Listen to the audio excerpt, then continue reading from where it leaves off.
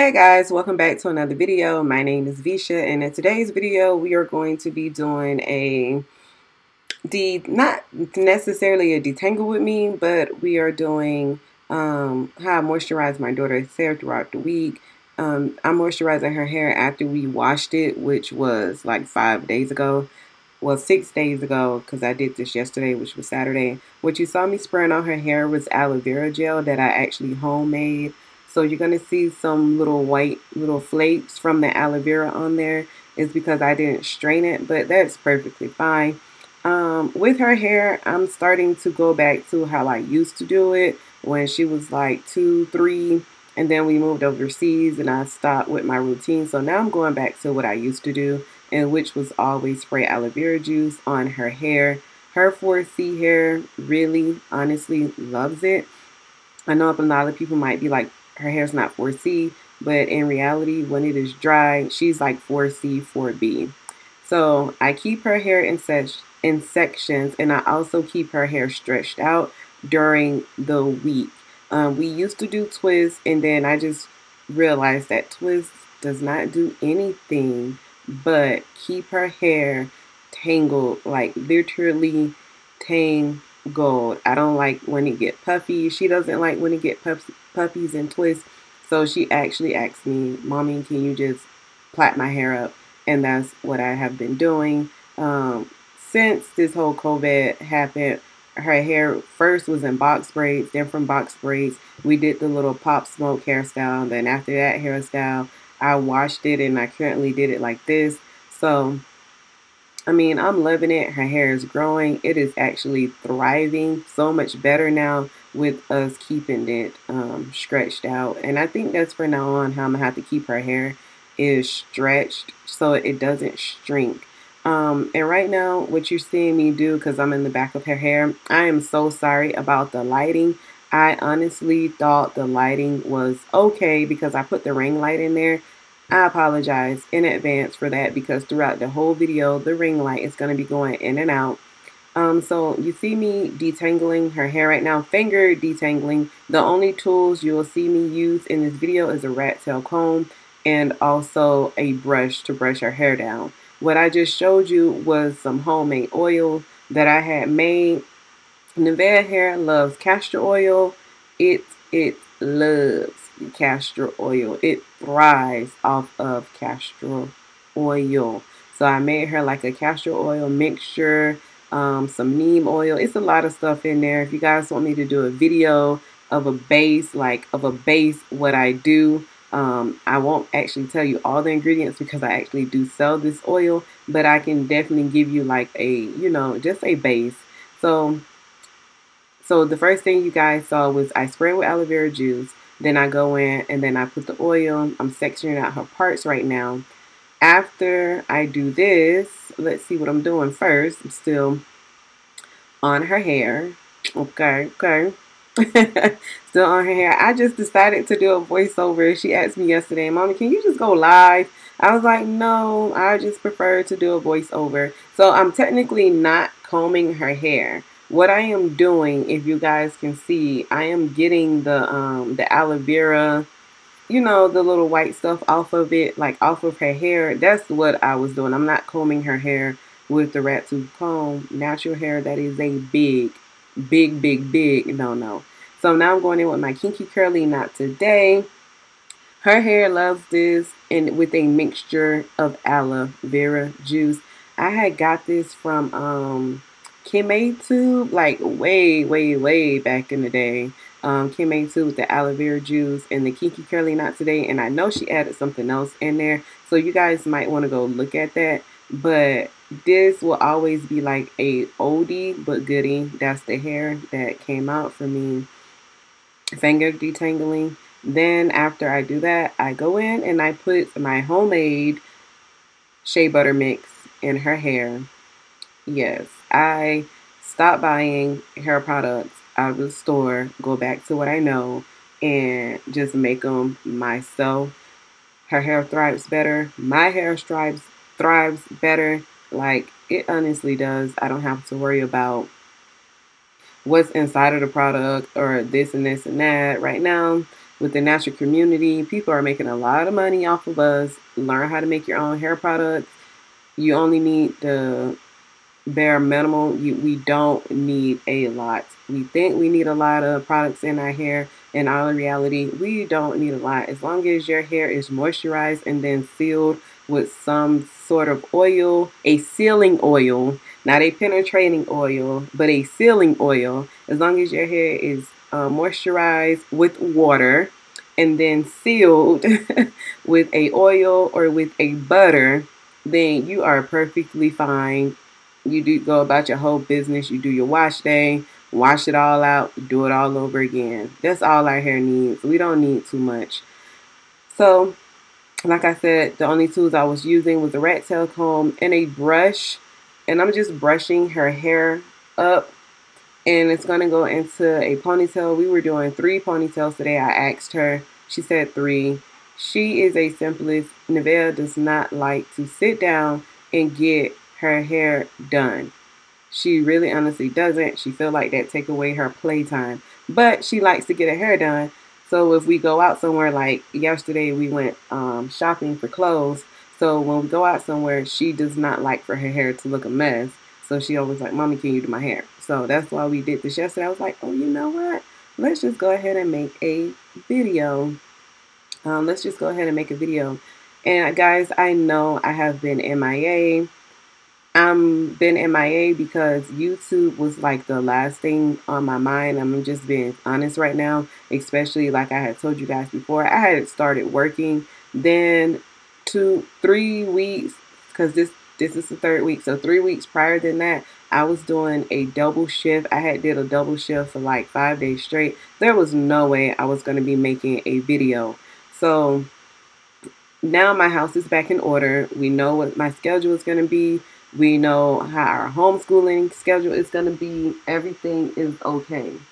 So we know, I know what's going on in my household, which I honestly like that, because if my household is not straight, then I'm not straight, and it like honestly aggravates me. So now that I have a routine of the things that is going to be done in the house, I'm actually good. Like, we're good now.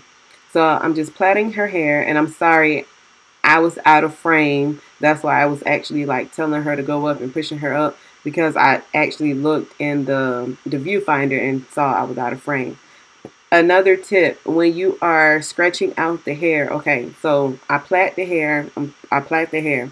Once I'm done plaiting the hair, do not plait it all the way to the ends, because it makes it harder for you to honestly take that plait out when it's time for you to take it out. So I just twisted. Look at her little self. She was so happy because we have been monitoring her hair growth. Like, we literally been monitoring her hair growth, and she just thrives.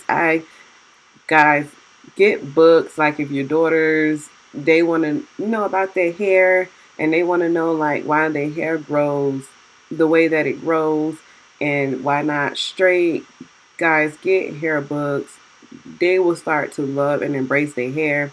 She actually like really loves and embraces her hair. We had this phase before where somebody thought she had it to have hair like Elsa. You know, nothing wrong with little girls with straight hair, but I just wanted to, I want to teach her like, hey, your hair, you're black. Your hair is gonna grow the way that God planned it to grow. So that's what we doing. And y'all, I am not editing out this voiceover. I am not. We just gonna mess up, and we just gonna keep on going. So it's just gonna be as real as real. So this is her hair right now. As you can tell, I am seeing here right now in the video too, her ends definitely need to be cut. So her wash day is next week. Her wash day is next week. So once I wash it, I would definitely be putting it back in box braids again. And then we're going to keep it in box braids for like 2 months or so. Probably like 2 months, a month or 2 months. It all depends on how I feel, or when she tells me that she's ready to take it out. But I'm going to do the box braids, and then I'm going to cut her ends. So that's what we're going to do. And I only cut her ends like every 6 months or so. every 6 months or so. Okay, so another tip. So you see how it looks like I'm doing this all in one section, but don't just do the outside of the hair. What you need to honestly do is, okay, so spray the aloe vera juice, and that my aloe vera juice is aloe vera juice mixed with water, and then I store it. I do keep that in the fridge because aloe vera juice will mildew, especially when it's in this raw form. If you guys want to know how to make, if you want to, I would make that. I'm not even going to ask you guys anymore. Some people answer, some people don't. So I'm going to make that, and I'm going to show you exactly how I make it and then how we keep it stored or whatever. But okay, so back to what I was saying. So when you spray the hair or whatever you do to the hair, just don't do it in that one section because you're missing that whole middle part of the hair. You're missing that whole middle part of the hair. And I honestly love this Doppler because the Doppler is like so good. It goes straight to the scalp where I want it to go. Like I want that oil going on her scalp. That's where I want it to go. I do put it around on her edges because her edges are more porous. That's with a lot of people who have natural hair. Sometimes your edges is more porous than any other parts of the hair. So that is definitely one of the main places that I make sure I put like castor oil on it. Again, here we go with my Kinky Curly Knot today, which I need to go buy some more. So, okay, you see how I did the outside? And then I'm going to split the hair in half. And then I'm going to put some in the middle. You cannot forget the middle because the outside will be good. And then when it's time, you're taking out your hair and you're like, why I got dry patches? It's because you did not get all, you didn't get all your hair, sis. That's what happened. You did not get it all. So here I'm going to take my time and thoroughly finger detangle. So I'm going to go through each part of her hair and I'm going to finger detangle it after I put my shea butter mix on it. And then we're just going to go in and we're going to finger detangle it. So again, on the outside, I'm going to split it open and put it in the middle. So you guys see that, right? You see what I was saying? The outside looks good, but then the middle, it didn't look good at all. It looked dry. So I'm going to go through each piece. I'm going to make sure I got that butter on each piece of her hair. And you would definitely tell if you need to add any product to it because right now her hair is damp. It's not soaking wet. It's only damp. And that's another good tip that I use when doing Nevaeh's hair. I like to do her hair damp. I never do her hair dry. Even when I do box braids, I would let her hair be stretched out for a day. Then the next day, I would still go in and damp her hair and then do it in the box braids. I never do her hair dry. I feel like kinky, curly hair, dry is definitely going to break. And I don't like to leave her hair out neither. She likes her hair out. I don't like to leave it out. So I felt a dry patch. Well, it wasn't dry. It wasn't moisturized. So because it was still damp, but I didn't feel no butter on it. That's why you saw me adding the butter back to it. And I'm just going through each piece. She is so extra, y'all. So extra. The facial expressions. She is so extra. I'm just going through each piece to just make sure I get it. She's so extra. And I'm being so gentle, but her face expressions does make it seem like I'm not.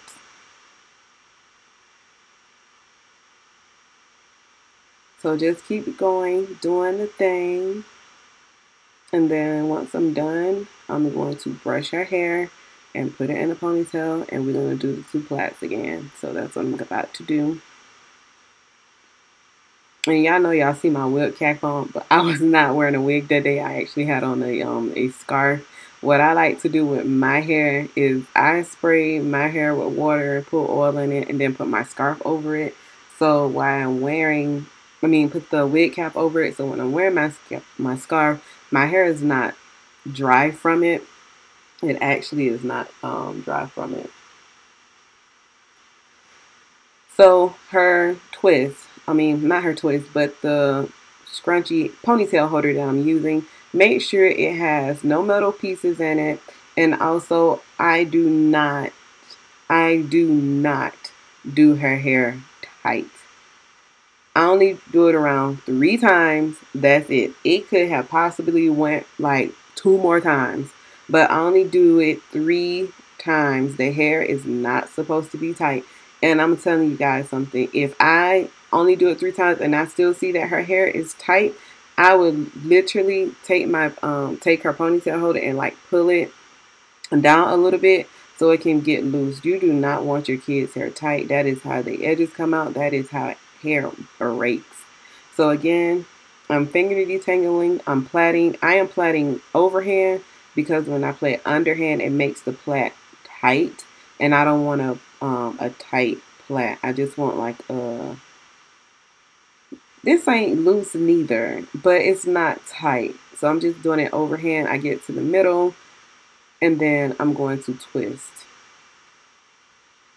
And get to the middle, and then I'm going to twist. This has been a lifesaver with us taking out her hair, because the only thing I have to do is untwist and then take out the plait. I actually love it that way.